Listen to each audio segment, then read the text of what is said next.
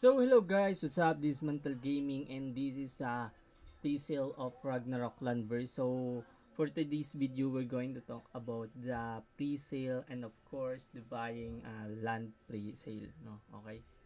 So first, we're going to talk about the benefits of landowners. So we're going to go there in white papers as you can see land NFT. So over in the land of Midgard, there are a total of 123 lands with 100 lands over for land ownership and 23 lands leased for public usage.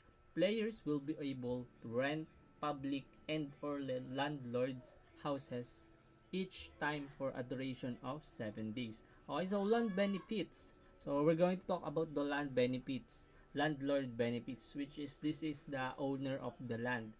Okay, able to build a house for rent or on their land NFT, able to rent their house to one player character and earn ad adamantine token. Okay, so landlords will be able to upgrade their land to increase renter capacity in future path. So this is not only for landlord benefits. This only benefit the renter. Okay, so they will gain stamina, as you can see, receive a complimentary bed in the rental house to increase landlord's stamina. Okay, able to personalize their house with NPC NFTs, able to enter a house in their land, can use also NPC as a renter too. Okay, so renter benefits. So as you can see guys, so there is a two difference between the land owners and the renter, which is the renter is if your character sleep in a bed, as what I said, you will gain additional 300 stamina. This extra stamina can then be used to do more activities like mining or open monster loot boxes. When you interact with these landlords NFT, you can receive additional benefits or rewards. You can instantly travel to any houses you're rendering in the game by using a reverse manual book. By using this book, you can quickly get to your rented properties without having to travel manually. Okay, so and instantly travel to any houses you're renting in the game. So this is for those who rent. Okay, so as you can see there, he is in the dungeon. Then now they're going to the house they rent using the manual book, as you can see. Then travel as okay. Very simple. No need to travel, okay? So, NPC Tools Dealer. So, what is NPC Tools Dealer? As you can see, guys, buying items such as for mining, of course, deal type, arrow, silver arrow, potion, and so on, etc.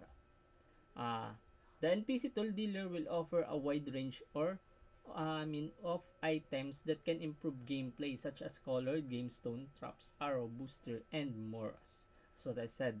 Okay, wrap function, teleport to the current field or map you're in. This could be useful for quickly getting out of crowded or dangerous areas. For example, you're in the dungeon and you need to escape, okay, in the monster. Okay, so you're going to teleport using your book so that you can escape quickly. Okay, so teleport directly to major cities. This can help you travel long distance quickly without needing to move through the entering space manually. So as what I doing before when I'm streaming, I'm traveling a lot, then sometimes I'm being killed by the mobs. Okay, so that's the benefits.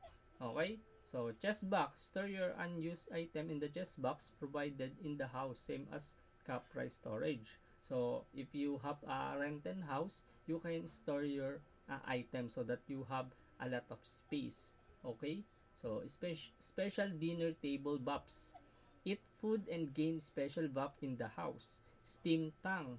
Okay, so that's the benefits for both player who become a landowners or a renter. Okay, now we're going to move to how to purchase pre-sale land NFT. So first, we need to go to our MetaMask, or we need to open our MetaMask wallet. So land pre-sale, as you can see, you have the chance to acquire a land in the ROP 2E game by purchasing a ticket. So as what I do before in our stream, I'm excuse me. I connect my wallet there so that I can get ticket. This ticket is for those who participate in the test or beta test. Okay? So if you are one of these, you can also get, for example, chance to have a land. Okay?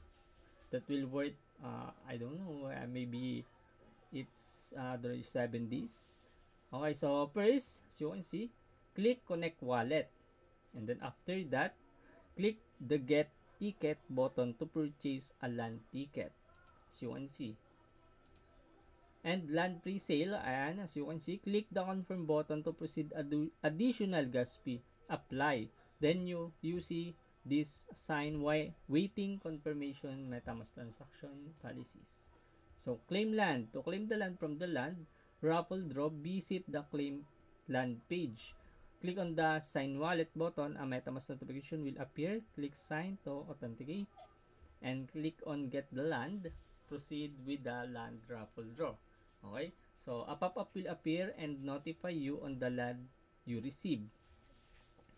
So, simple like this. Then click OK and that's it. So, how to manage your land NFT? To manage your land, visit the land management page by using the navigation bar on the Rover's website. Click the connect wallet button to begin. Select the MetaMask wallet with the land NFT. Of course, you can open your NFT if you use a different MetaMask wallet. Click next to proceed. Click to connect. So, as you can see this.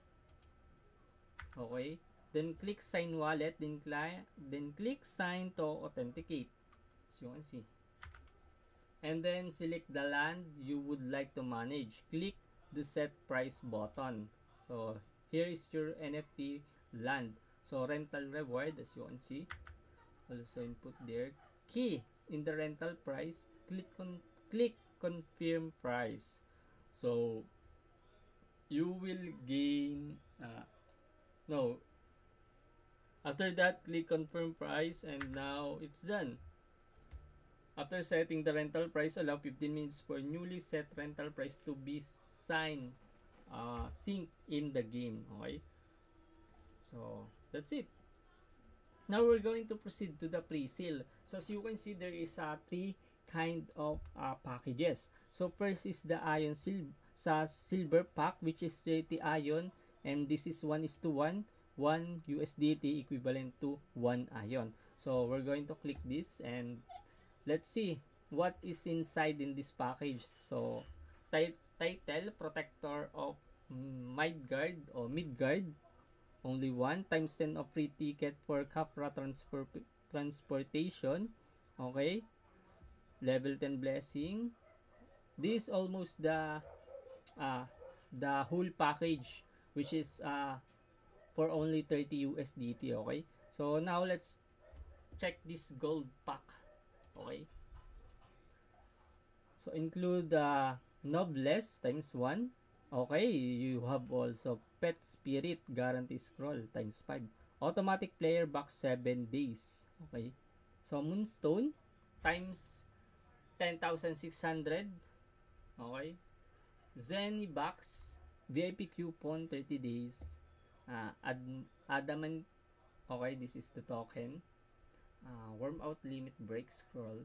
Okay, gold consume box.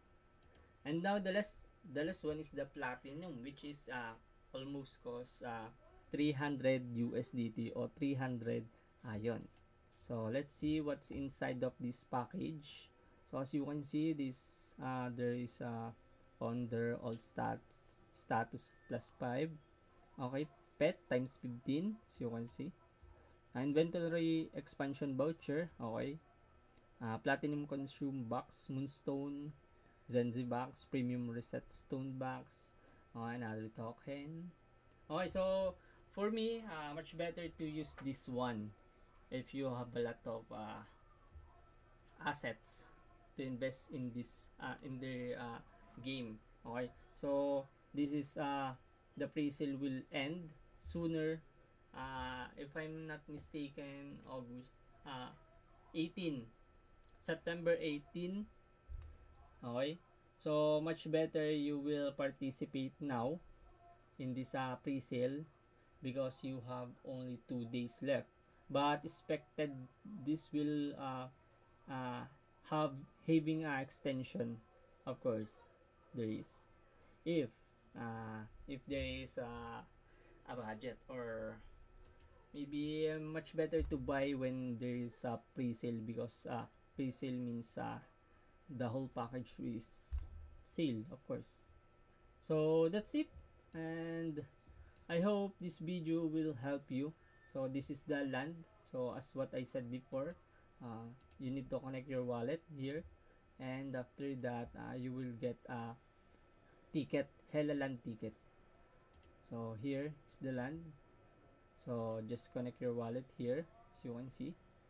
Okay guys. So again, this is manTELGaming, and I hope this video help you to gain knowledge, especially in this game Ragnarok Landverse, which is a very good uh, game, fantasy game for me, and I hope you like it too. So just leave a comment, and don't forget to subscribe, and also hit notification bell for more exclusive video like this. So that's it for today's video. Thank you for watching.